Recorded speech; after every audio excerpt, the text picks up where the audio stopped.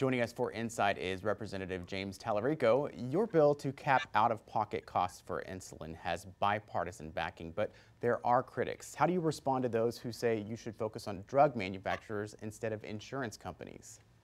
Well, I think we have to do both. This is a complex problem, but it's one that needs to be solved from a variety of different angles.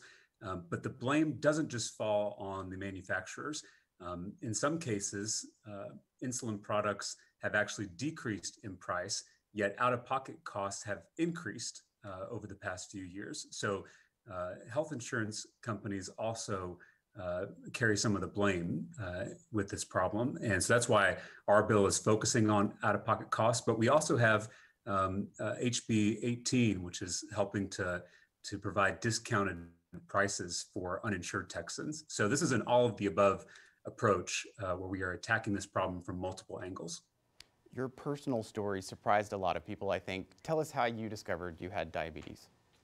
Yeah, in May of 2018, I was a healthy 28-year-old running for this seat that I now hold. And I decided to walk the entire length of my district and hold town halls along the way. And, I hike Big Bend every year. I wasn't worried about a 25-mile walk, but halfway through it, I started to feel nauseous and fatigued. I threw up multiple times during the walk. When I finally finished it, I don't know how I finished it, but I did. And when I got home, I thought all I needed was a good night's sleep because I figured I was just dehydrated. But I ended up sleeping for 36 hours. And so my family got concerned. They rushed me to the emergency room where nurses checked my blood sugar. I don't think I'd ever had my blood sugar tested before. And a normal blood glucose level is below 100. Mine was 900. And I was in a state of diabetic ketoacidosis, which is a life-threatening condition that leads to coma and death without insulin. And so I was diagnosed with type 1 diabetes on the spot and spent 5 days in the ICU and thankfully made a full recovery. I think it was great that you shared all of that. What are you hearing from your constituents and from other lawmakers? Since I shared my own story this week, my office has been flooded with calls and emails and social media messages from folks who suffer from this condition and from folks whose family members have diabetes. A lot of parents whose children have type 1 diabetes as well.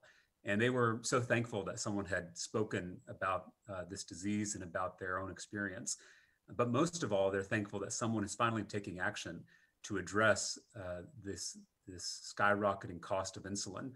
Just in the past 20 years, the price of insulin has increased 1,200%. Just in the last 10 years, it has nearly tripled.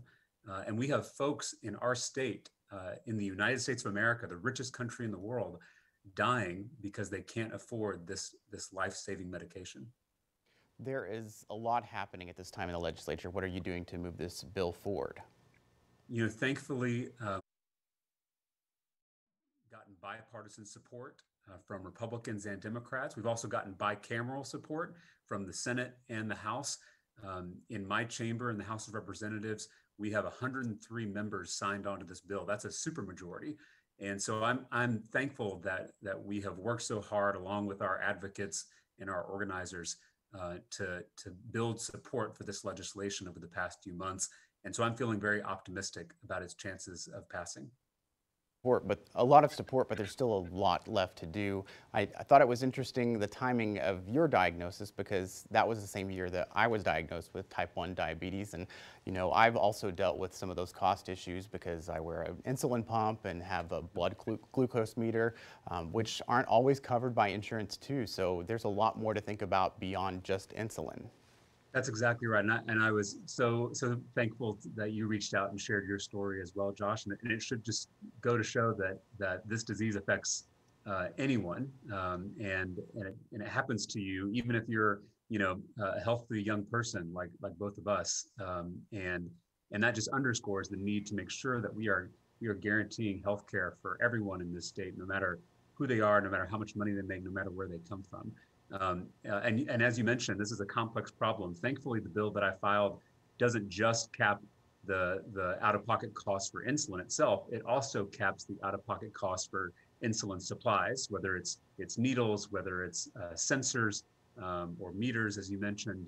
So we are trying to be as as comprehensive as possible, but this is just a step toward our eventual goal, which is free insulin and free insulin supplies for Texans with diabetes. Representative Talarico will be following your bill. Thank you very much for joining us. Thank you for covering it.